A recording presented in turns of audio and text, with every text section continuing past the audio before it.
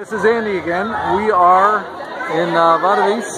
This is the church that Pope John Paul II grew up in, and there's actually his house right next door. What'd you do on your first day in Poland? How was your first day in Poland? My first day in Poland was pretty good. It took a while to get here, but but it was really fun. I went to a cafe and I had soup.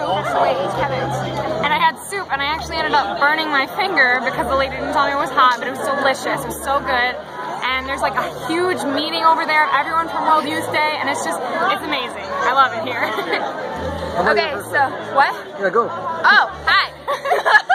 Okay, so the first thing, well, the most important thing I did today when we got to Poland was, well, we visited this wonderful church here that you'll see in a second, I'm sure, because Andy will move the camera.